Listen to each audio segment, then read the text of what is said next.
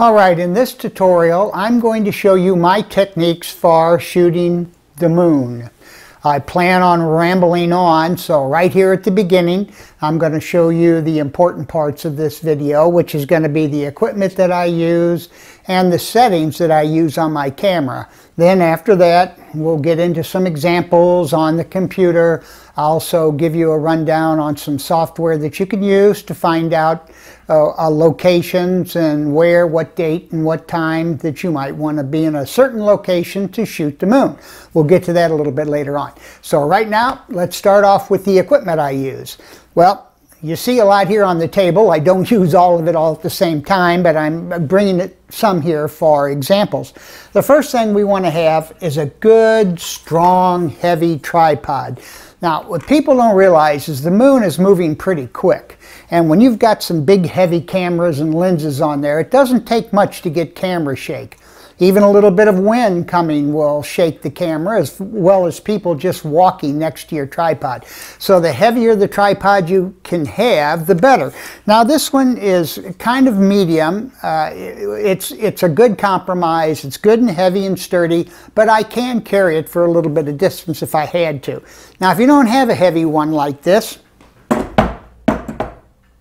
you can go ahead and use like a travel tripod like I have here. One thing you can do to make it more stable is don't extend the small part of the leg. Keep them locked down and then just use the upper part. Now what that means is you're going to have to get down a little bit lower. That is a little bit of a pain whenever you don't have a flip out screen, but it's a compromise that will make your pictures sharper. Okay, so now we've got the tripod. Now we've got to talk about the tripod heads. To me, this is probably a standard head. Most people have this type. This is a ball head. There's really nothing wrong with it. It'll work just fine in all the photography we have that we're going to talk about today. But it's not the best choice for a couple of reasons. The biggest, of course, is that we're going to have to recompose. You're not going to carry all this gear for however distance you want to set up to shoot the moon to take one shot. You're going to want to take multiple shots. Well, especially when you have some long focal lengths, you're going to have to recompose on almost every shot. Well, what I found with these, and this is a good one, this is a good heavy one, but if I am adjusting, I'll loosen it up, I'm adjusting it, I'm getting the moon just where I want it, I like everything down real tight, I let go of it, it sags. It may or may not be where I want it to be on the moon. I might have to estimate, go up a little bit higher and lock it down so when it sags it'll fall down on the moon. Well, that's a pain if you're taking 20 or more images. So there's some alternatives. Like I say, this one will work if this is all you have, but there's alternatives. The first alternative, and this is really a good one, this is a video head. And what's good about this is these adjustments are oil dampered. So they move very, very slow. And then when you lock them down, they're good and tight. They very seldom sag very much. This is a good alternative to have. It's pretty heavy, but still, this will give you sharper images. If you're rich, like I am, or you're just a nut that buys camera gear all the time, I bought this tripod head strictly for the moon. Now it's a geared head, which means that once everything is locked down, the weight is on this already. So when I make these very fine, minute adjustments in elevation or left and right, I'm right on. There is no camera sag whatsoever with this gear head. Whether you want to put that kind of money out just to shoot the moon, that's up to you, but this is also good for landscape photography or even portrait as far as that goes. But anyway, so that's my choice. So we've got the tripod, we've got the heads. Now when it comes to the camera, there's not too much to say about the type of camera as long as it can shoot in manual and it does, you are able to change the f-stop, the ISO, and the shutter speed. When it comes to low light, you're not going to have to worry about noise because the moon is bright. So some of your cheaper cameras will work just fine. You just want to be able to make those manual adjustments. We'll get to the settings on the camera next, but right now we're just talking about the equipment. Well, the next thing, of course, is the lens that you're going to use on your camera. Now, on this one, it's a landscape lens. It's fairly light compared to my 400 millimeter focal length. This one can be used on one of these other tripod heads without too much problem at all. But we'll save the settings for later. Now I want to talk about the lenses. Now, I use two types of lenses. I have three types of images that I take on the moon. The first image is just a landscape image. This f4 24 to 105 works just fine. But the other two need a big lens, a long focal length, at least 300 millimeters or above.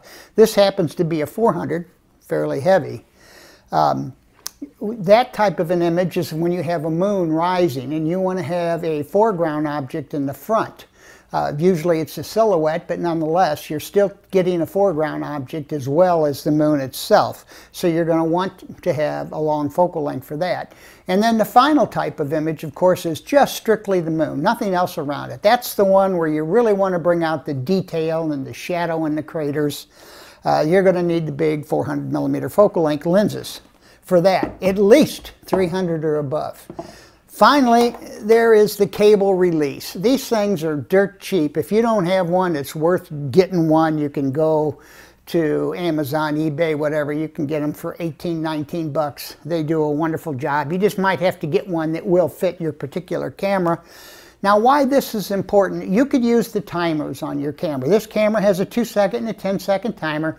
I could use those, but they're not optimal. For instance, if I have a DSLR, now this is a mirrorless, but if I had a DSLR, I would want to use what's called mirror lockup, and we'll get into that when we come to settings. And that would take 2 clicks of your shutter to get to take a picture. The first click raises up the mirror out of the way, and you want to watch. You're going to be in live view. You're going to watch and make sure the camera stops shaking, and whenever it does, you can hit the second cable release and shutter release, and you'll have a nice sharp image. Even with the mirrorless camera, this comes in handy because if, say for instance, you set a 10-second timer on the mirrorless just to be sure everything settles down, and you press the shutter on the camera, and then you're waiting the 10 seconds to tick, and here comes a gust of wind, or somebody walks close to your tripod. Those things can cause the camera to shake, and then you're going to waste an image. But with this, even with the mirrorless, you're looking at the back of the camera in the viewfinder, and whenever you see the camera has quit moving, it's really locked down. It could be 5 seconds, it could be 10 seconds, it could be even longer, but you can hit this cable release and you'll get your sharpest image. Okay, so that's it for the equipment. I'm going to set up my camera, and then we'll show you how the settings I use for the individual images. Okay, here we are trying to set up the settings for our camera. This is a Canon camera. This is my settings menu. It's going to be different of yours, of course, but the things we're going to talk about are going to be the same through almost all cameras. Well, the first of the 3 images that I usually take is a landscape image. And in this image, the foreground is what's really important. I want to make sure that I have the foreground exposed correctly. So I'll take a few test images and I will get the foreground exposed like I want it so I know what the settings are. I'm going to keep the ISO at 100 and I'm going to keep the f-stop at f11. It will automatically feed in the shutter speed until I get the right exposure. Now, once I have that, then I'm going to bracket. But first off, before we get into bracketing, let's make sure that all our other settings are the correct ones. So first off, let's go down here and we have it at 100. We have it f11. We have it in AV mode. Now we want to go down here and check our white balance.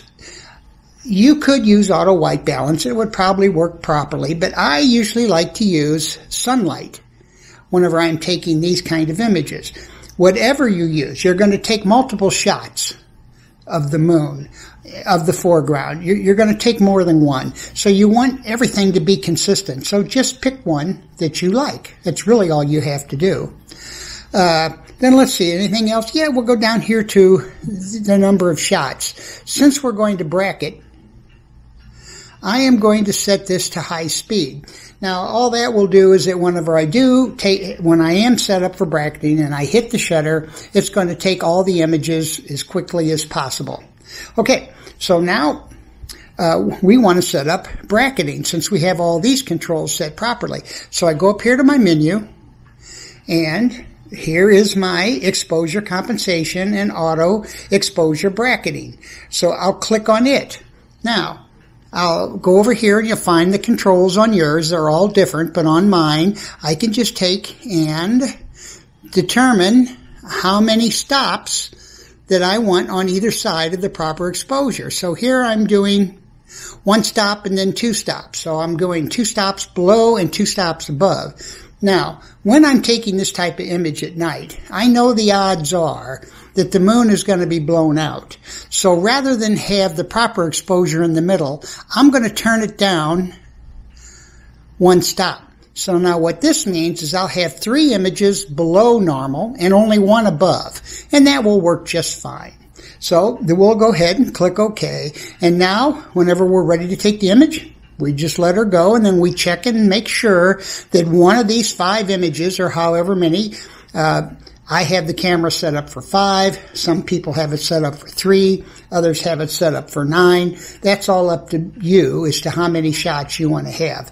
But what I did forget to mention is before I do any bracketing at all, I usually take and put my hand in front of the lens, take an image, do my bracketing, set up, do the bracketing, then put my hand in front and take another image. And that way, the bracketed shots will be surrounded by 2 dark images, so I don't get confused and I know where they are. So that's how I use the landscape. Now, the second type of image that I usually take is a moon that's rising off of the horizon. Now, I actually use the same settings that I use for the landscape and do the bracketing. Especially if I want some of the foreground in this image to show up, to have detail. If all I want is silhouette, then I can just concentrate on the moon and forget about the foreground and go into the next set of settings that I'm going to show you. Now, again, ISO 100, f11, AV, which is your f-stop priority, and high speed for bracketing, and off you go. Now, the third type of image is the moon alone. Nothing else is around it. And this is the one where you need manual mode. So what I'm going to do is go up here and click and set for manual mode. Now, when I have that entered, I'm going to go ahead and set the ISO at 100 like I did on the other two, F11 because I want to get some detail, and then I'm going to set the shutter speed here. Now, this is where you want to know, before you get out in the middle of the dark, you want to know what control on your camera controls what. See, this one controls f-stop. That's not the one I want. This one over here controls my shutter speed. Well, I'm going to set that arbitrarily at 1/125th of a second. Now, again, the auto white, the balance is set to daylight. I'm not going to bracket here, so I am going to take and turn this bracketing off and take it back to 1 shot. And now I'm all set. Now, what I usually do here, before I take any images, is I go ahead and do my focusing. Now, I'm doing this in my living room, so I don't have a moon to focus on. But all you do is make sure that your lens is in autofocus mode. Go ahead and set up your composition to where you get the edge of the moon, where you get the single point. Single point autofocus is what you want to use here. Not multiple, not groups. Single point autofocus. Whenever you do, put that point right on the edge of the moon and the black of the sky or of space. That will give you the most contrast. That would allow the auto focusing system to do a good job. But even then, once I have that done, I reach up and I turn off autofocusing, and then I go ahead with my hand as I use the focus ring and I move slightly back and forth. just to make sure that I am absolutely set on the focus. Then I leave it alone. I've got the focus turned, the autofocus turned off. This way, when I press the shutter, it doesn't try and do any focusing. Believe me, the moon is not moving away or moving towards you, even though it's going left or right or up or down. It's not getting any far away, so the focus is going to stay exactly. Now, what I'll do then is when I get everything composed as I want, got the focusing down, which is important, I'll take a test shot. I'll just take a shot.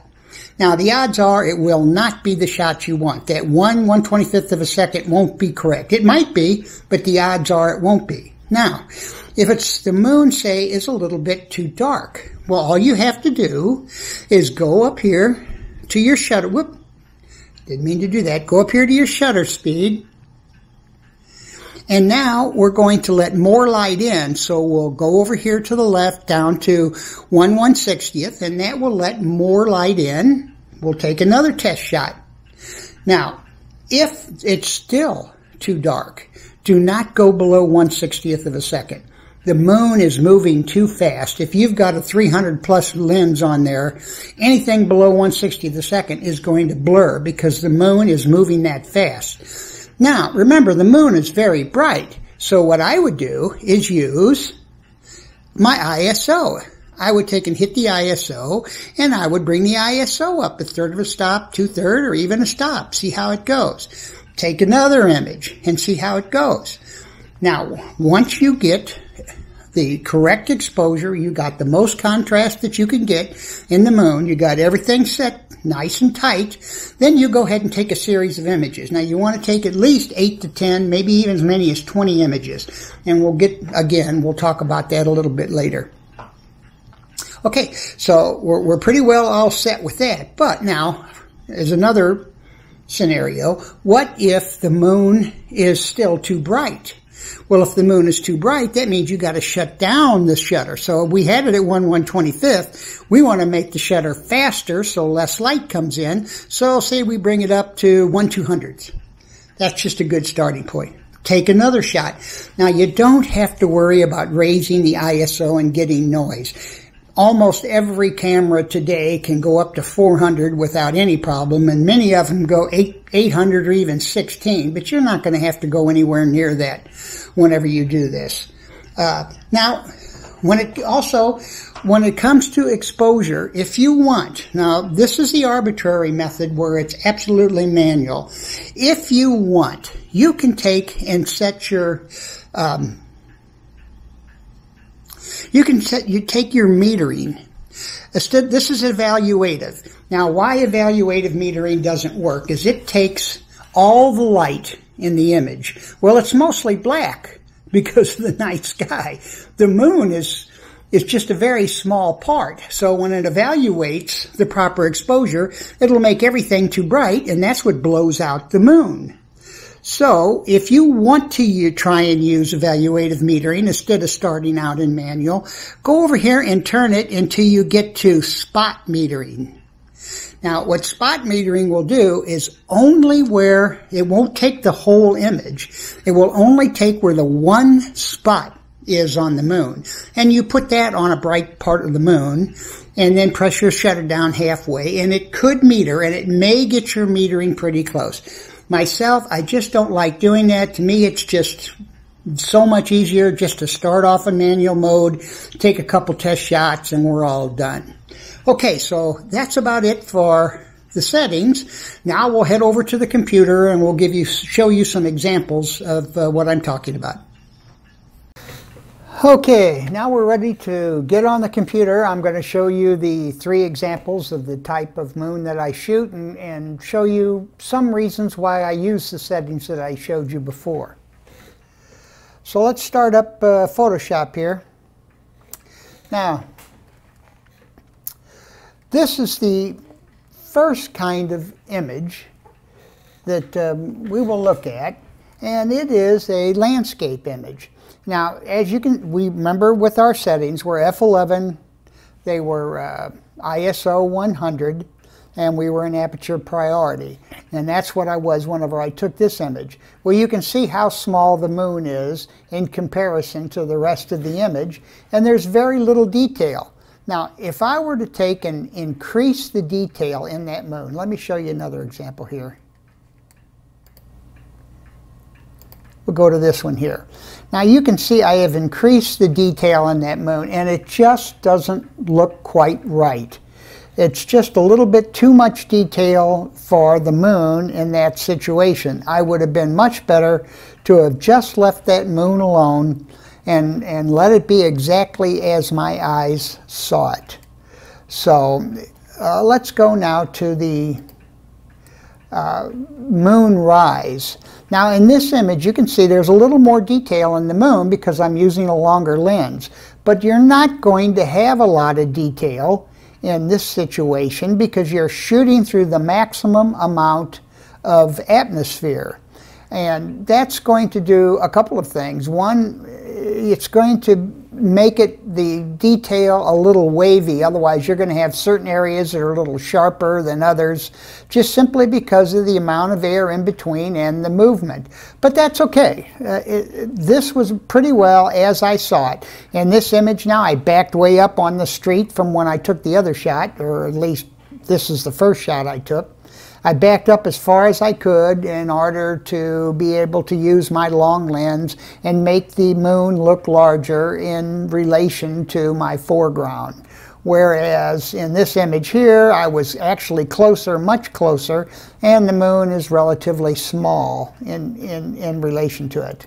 Now, the settings on here, I used the same ones. I exposed for the foreground, so I made sure I had the street and all the lights without blowing anything out. And then I took some bracketed shots and I picked the best moon in Photoshop, which might be another tutorial later on. I brought in the two images, one with the moon properly exposed and the other with the foreground properly exposed, and I used a mask and I combined the two. But you might be lucky. It depends on the type of evening. If this was in the golden hour or in the blue hour, you might very well be able to get the moon and the foreground exposed properly in one shot. But if not, then you're going to have to learn how to use layers and do some masking. Okay, so now the last type of an image. This is the moon.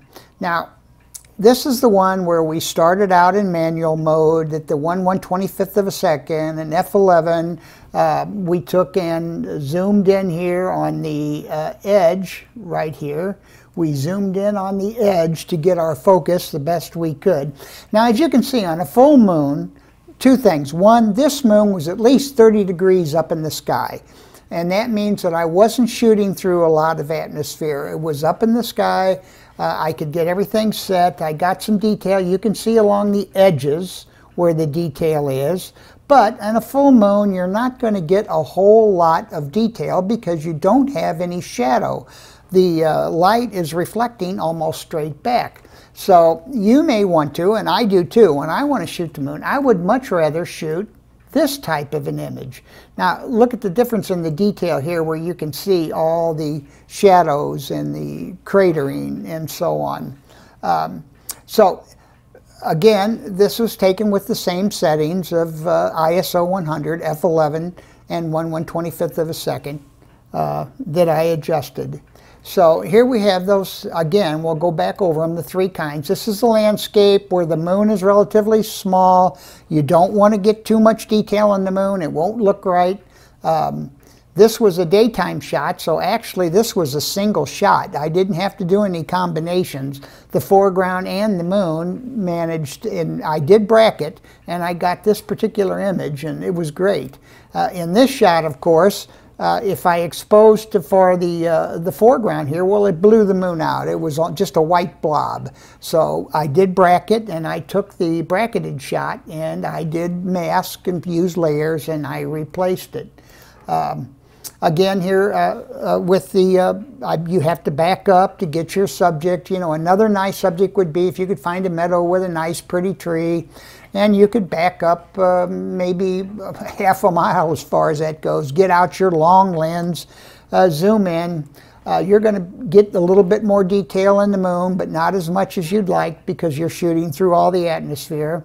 But again, you might have to take multiple images and combine them so that you don't blow them out. If you want detail in the foreground, a lot of times all you want is the silhouette, and then you can just expose for the moon and you don't have to worry about the foreground because it will just show up as a black silhouette, and that's just fine. And then again, here's the moon, the full moon shot. This moon was taken greater than 30 degrees up in the air, so I didn't have a lot of atmosphere to go through. I had the same settings as before. I had the f11, the ISO 100, and on manual mode, however, and I had the shutter speed set, at least to start, with 1/125th of a second. I might have adjusted it one side or another, I'm not sure. And then finally, here is my favorite kind of moon shot, and this is the one that has, you know, where you get a lot of side light, so you're going to get shadow and the you're going to get a lot more detail. The craters are going to have shadow in them, and they're going to show up. Okay, so that's it for these examples. Now I'm going to show you at least one program called PhotoPills, and this will allow us to pick a spot, set up your camera, well, not set up, just pick a spot and see if the moon will ever rise where you want it to rise in that location and whatever elevation you have, and I'll show you how to do that. There's also another freeware that you could experiment with, and it's called Sequitur, and what's good about it is, say you take 20 shots of the moon, say it's the big moon like this, and you have taken 20 shots. Because of the movement of the air, most of the moon is in perfect sharpness, but a little bit isn't because of the atmosphere in between. Well, what Sequitur allows you to do is to enter in all 20 shots, and it will pick just the sharpest areas of each one and then combine them in the end. So that might be a separate tutorial because it's a little bit different of a program. We'll get that in a minute. Okay, so now I'm going to shut this down. I'm going to start up PhotoPills on my iPad and show you how I set up a location for a moonshot. Okay, now here we are on the iPad, and this allows me to use a program called PhotoPills. PhotoPills is a wonderful program for photographers. It can do everything you can think of when it comes to photography, but we're only going to worry about how to use it to find a place where we can set up and have the moon in a particular position that we want, and it will tell us the time and the date that we need to be there. So we're going to start PhotoPills. Hopefully you can see this the way I'm doing it. Right down here in the corner, it's this little yellow icon. It's PhotoPills, and we're going to give it a start. Now, as you can see, all this it'll do, field of view, depth of field table, hyperfocal table. But we're not worried about any of that. We're only going to deal with the moon. So we're going to go up here to the upper left-hand side where my finger is, where it says Planner, and we're going to click on Planner. Now, I'm going to explain a little bit. We're going to work with this part to begin with. Down here at the bottom, this is a timeline. This, if we take and double click on this, it'll take us to the time that it is right now. Now, I'll explain this here. It opened up actually to the park where I'm going to set up to do the planning, but just to tell you what everything is. Now, this little blue line that you see right here, this light blue, this is for this date. This is the direction that the moon would rise over the horizon. The black line over here, the solid black line, the big one, that is the direction that the moon will set. Now, I'm going to slide the time back and forth so you can see the little one move. As the day goes by, that little light line will always point to the moon, at least in the direction. If we want to see where it is in the sky, take my finger, we go over here and look at this little section of the program right here and look for moon. Well, let's go to the present time. At the present time, it says the moon is at 300.7 degrees. So you could take your compass, set it to 300 degrees, and find where the moon is at this time. And it's only well, I accidentally hit it down here. It's only 2.32 degrees above the horizon. But if we go back earlier in the day, say we go back to 12 a.m. at noon, why then it's 186 degrees and it's 76 degrees up in the sky. So this can allow you just to find the moon if you want to. But right now, let's take and show you how to move this. If I want to move this pin, let's say I go back, I'm going to hit this here, this is the home key. This takes me to where I am right now. And if I zoom in here, you're going to see this is my house right here. And this is this indicator pin. If I want to move that somewhere, all I have to do is scroll where I want to go. Now I'm going to zoom back out a little bit. And I'm going to go down and look for the river, because that is where, here's the river. And if I zoom in, somewhere in here is going to be, here it is. Here's this little park right here. And if we keep zooming in, we can see the power lines. And I'm going to want to have the moon come up in the middle of these towers to the power lines. I want it to be there, and I want it to be a certain degrees above the horizon, and this is the plan that will tell you when you have to be there for that to happen. So let's find a place to set up our camera. So I'm just going back here. I want to get back as far as I can so the moon is relatively big in relation. Well, here's a trail. You can see this little trail going back in here. That's the little grass trail. So let's zoom in a little bit. We want to get right between these power lines. So all I have to do to get that indicator pin there is to take my finger and hold it for a second. And it jumps in. So there it is. And again, we'll double click that to get it to the correct time. The moon's almost always set. Now, we want to, this is how we figure out when we have to be there to where the moon will be centered between those towers and a certain degrees off the horizon. So what we do, if you follow my finger, we'll go down here to where it says Find. It's in the lower left-hand corner. We click on that. Now, I'll explain this a little bit. What this black means is that from where we set up our camera, the moon will never, ever be where it's black. Well, we're going to shoot this way, so it means that the moon will be there at some time. We just maybe never know or what time. So we look over here in the upper left. You can figure for the sun at azimuth, the sun at azimuth and elevation, the moon at azimuth, and the moon at azimuth and elevation. Now, what that means, if we were to just shoot moon at azimuth and we were to give it a direction, it would show when the moon would be centered between the towers, but it could be at any elevation. We're not designating an elevation, so it will show where the moon will be between those towers. But sometime the moon might be not full, it might be on the horizon, the next time it might be 30, 40 degrees in the sky. But we want it to be centered between those towers. So we do want to enter an elevation. So what we'll do is we'll click right here with my finger where it says moon and azimuth and elevation. We'll click on that. Now, all that has done is telling me that I can change if I want. I've got to set the direction. Right now, you can see this little blue pin. It's aimed to the south rather than between the towers. So we want to change that figure. So what I'll do is I'll zoom out a little. I'll hold my finger at the bottom of the blue pin till it pops in the air.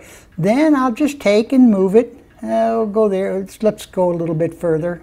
Zoom out a little bit more just to make sure. Pop that baby up, take her down, oh, maybe somewhere in here. Now that's 124 degrees. It's right between those towers. And see, now that, where we moved that pin has reflected up here in the azimuth. So we have that set right. Now we want to determine, we want to tell the program how high off the, how much of an elevation we want off the horizon. Well, I already have it here with 8 degrees, but I'll click on it anyway. So you would go up here, and if this wasn't 8 degrees, if this was something else, you would click on it.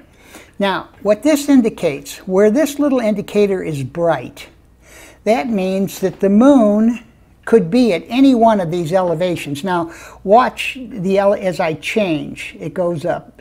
So at some time in the future, the moon could be 64 degrees, anything in there. But we want it to be 8. Well, it's hard to move your finger here and get it exactly at 8. So what you do is you go down here where it says numeric, 1, 2, 3. Click that. Now what that does is going to allow me to enter in 8 degrees here in elevation. So I clear out what's there, I enter 8, and then I just click off of it. Now see, it's reflected. Now, in this direction, we're searching at this elevation, plus or minus 2 degrees. That because it's going to be hard to get it exactly 8 degrees, but it might be 7 and it might be 9, or plus or minus 2 degrees. Now we want to give it a date range. We don't want to, if we want to search, we don't want to wait for 3 years for it to sit there. So we're going to give it a date range. So we can click on the date range right here. Now, it's easy enough. If we want, we can go down here and say, okay, let's make it in a 3-month period. If we wanted to do custom, we could click on here and pick a date. Like, for instance, the starting date 7/8. Well, we don't want that date. It's only 1 day. So we could click on that, and then we could make our own. So let's go 1 August, September 8, and click done. So now it's 7/8/21 to 9/8/21, between that period. Okay, now we are all done. We've got the azimuth entered, we've got the elevation that we want, and we've got the date span. So now all we got to do is search. Well, up here, see this little icon up here in the upper right-hand corner, right there where my finger is, click on it. Now, it's done its searching for us. And if we look over here where it says phase, if it's blue, that means it's daytime. If it's black, that means it's nighttime. If it's red, that means it's the golden hour, right after sundown. Now, this is a good time. These 2 bottom ones are really good times to take shots because there's still enough light to light up your foreground, and you might even be able to get the foreground and the moon in the same shot without having to do any blending. And I just like these 2. But right now, here it says there's a full moon at night. If we look over here, it gives us the date. It's going to be 7/24, which is a Saturday. At 10:08 p.m., the moon will be exactly where we tell it. It will be 124 degrees. It'll be about approximately 8. Now remember, this is approximately. This is 7.45 because it's plus or minus 2. But this is pretty good. So we know if we are there, we go there at night, we set up our camera, we line between the 2 towers, and we want to raise our cameras to where about 8 degrees. It'll be there at 10:08 p.m. Okay, so that's how we found. Now we could, let's see, just for the sake of a friend of mine that wants to, maybe want to do this, let's cancel this one out. Let's go head back to my house. And then let's try and zoom out. And I'm going to try and find the City of Kirkwood train station right here. Now, there's a strange, now say we want to try and get the moon right over the top of that spire. And let's just say that we have estimated that it's going to be about, maybe 3 degrees above the horizon will be just above this spire. Now let's find a place to take our shot. So we'll go back, because we know the moon is going to be over here in the east, so we'll go back. Well, here's the bridge. So we'll get here on the bridge, and we'll put our camera right on the walkway of the bridge and shoot between the rails. So I'll hold my finger there. Let's do it over here. I'll hold my finger there. There it is. Now it's in there. Now,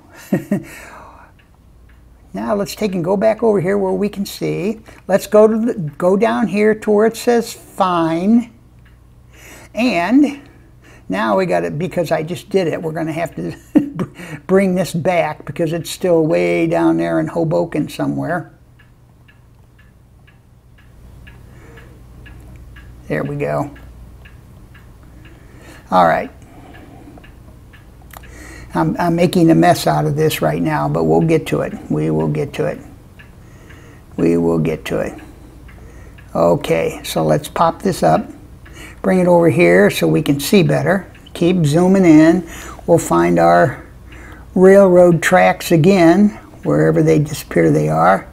Bring that up. Bring that over on approximately there. Let's zoom in. So, gosh darn it. We'll zoom in so we can get the train station. we can see the train station anyway, which is right there. Raise that pin up and put it right over the top of that spire. Okay, so now we know. We know what our azimuth is, our target azimuth is going to be. And we want to have the moon azimuth and elevation. Now we said we want, now we can see it's just barely in here, so it's not going to have as many options as the other one had. So let's get our elevation. We'll click there. We'll do it a numeric. And what do we say? I think we said we wanted 2.5 or 3.5. Nah, that'll do good enough. And we'll go OK. And we'll just click over here somewhere to set that 3.5. We'll use the same dates. And we want to have this elevation. As we can see, it'll fit. We've got it there. So let's go ahead and go up here and do our search. Okay, good. Now we don't have any good options. Now if you don't see a moon at all, like right here, that means it's a new moon. So we don't have a lot of good options at 3.5 degrees, but we do have some moons, and we could pick this date and get a, what is that, almost a 2/3 moon, and we could get it on 8/27. Now, if we weren't too particular about how high it is over the spire, we could go up here and just go moon at azimuth rather than with elevation. Now we can go ahead and tell it to search. Now you're going to have a lot more options. Here they are. But each one is going to be higher degrees. Like this is 6 degrees. This one's going to be 27, whatever. So you can go down here and see if you can find a good one. Well, we still don't have many good options. But it looks like this 8/27 with 3/4 moon from where we set up. That is the shot we could get anyway. Well, anyway. That shows you how to use PhotoPills to find a location and to get a date and a time.